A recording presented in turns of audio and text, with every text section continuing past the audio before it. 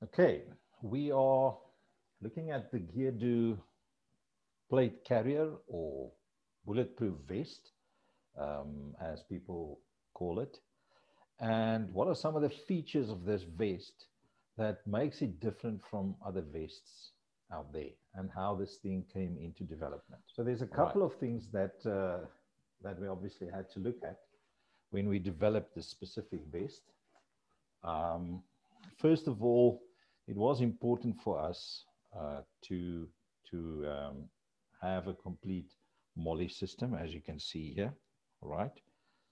Uh, Now, if you look at the MOLLE system or the PALS system, you can Google PALS, then you'll see that there's actually a standard for the PALS system, right? And if you look at the standard for the PALS system, it says the following. It says that the space or the width of these strips must be equal to the width there in between them. That means that when you weave your kit through that, you can actually weave your kit equally through that. Otherwise, if this space starts differing in height from these straps that we put on there, then you're going to end up with your kit being put on this, and it's going to start missing a loop or two. You'll see what I mean. Have a look at the vest that's around.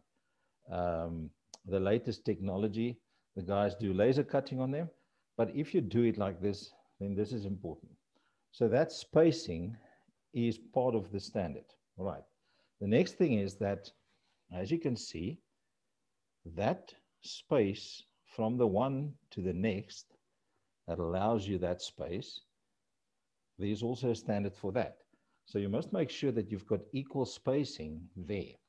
Then it has to be a specific stitching. And in our case, this is stitched from there, down, up again, down, up again, down, up again, down, and then through to the next one. And the process is repeated. So what you get is you get one stitch right through on this whole panel. So all the panels that you see here, you got the same stitching. So that's important. Right. We also put MOLLE system on the back. And then while we have the grab handle is important for us. It has to be there, but it has to be Velcroed flat. Otherwise, it's sticking out like this, and anybody can grab you, or it can hook onto stuff. All right, so that's something you don't want.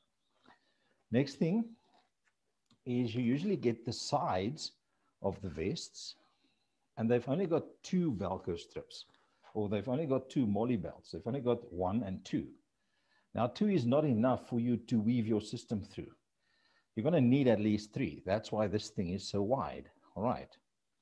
So we had to put that in. That was important for us. The other thing that we didn't want buckles on this here in front. Why not? Because the buckle, the moment I put a carbine or a shotgun in my shoulder, then I'm stuck on the buckle. And the moment I'm stuck on the buckle, what happens is I can't get that stock, that butt of the gun, of the rifle, into my shoulder. Then it starts falling around all over the buckle, and that's something you don't want. So what you've got here is you've got these straps that are actually going down into the vest and then stitched onto there. The same as our drag handle. The drag handle goes down into the vest and then gets stitched on there.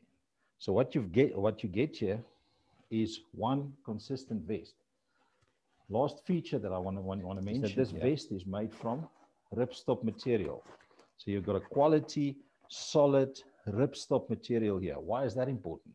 Because if your body needs to be pulled, you can grab the vest either on the drag handle, or you can grab the vest by the shoulder strap, and you can start dragging them, and it will be fine. All right. Because you've got a solid, strong material here. Okay. Another feature we've got here is these wide shoulder straps. Why did we do that? The wide shoulder straps is for your radio to go onto. Now, I know if you're a Navy SEAL, you put your radio here. But why? It's because they've got specific antennas for those radios. If you're a normal citizen in South Africa in 2021, don't put your radio there, because you've got an omnidirectional antenna on that radio. And the moment it's there, you're taking away 180 degrees of that antenna's reach. So it's not a nice or it's not a clever thing to do. Your radio, your aerial needs to clear so that you can actually have good quality chatter with everybody in the vicinity. Right, otherwise you are messing with your aerial and you don't want to do that. Right, so that's the Geardo vest. Okay, it's a plate carrier. It means that you can slip and you can slide in plates. If you open it at the bottom, right here at the bottom, you can open these flaps and you can slide in plates. Right, so it's a plate carrier. There's no Kevlar in this. This is to carry steel plates. Now, why steel plates? Steel plates, and steel plates is important. We've got two levels. We've got level 3 and level 3A. And the plates that we use are actually tack assist plates. There you can see tack assist plates. These plates have got all the paperwork that you need. No need to worry about that.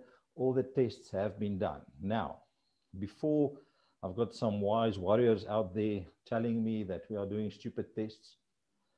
These plates have already been tested. These plates have already been certified according to the correct standards. That means you put the plate inside a vest and you put it on a dummy, a ballistics dummy, and it gets tested under specific situations. That has already been done. Okay, we don't need to do that again. That's why Tack Assist has got a name in the industry. They are making our plates for us. All right. So what we've done is, and you will see a link to a video in here to see how we actually shot these plates.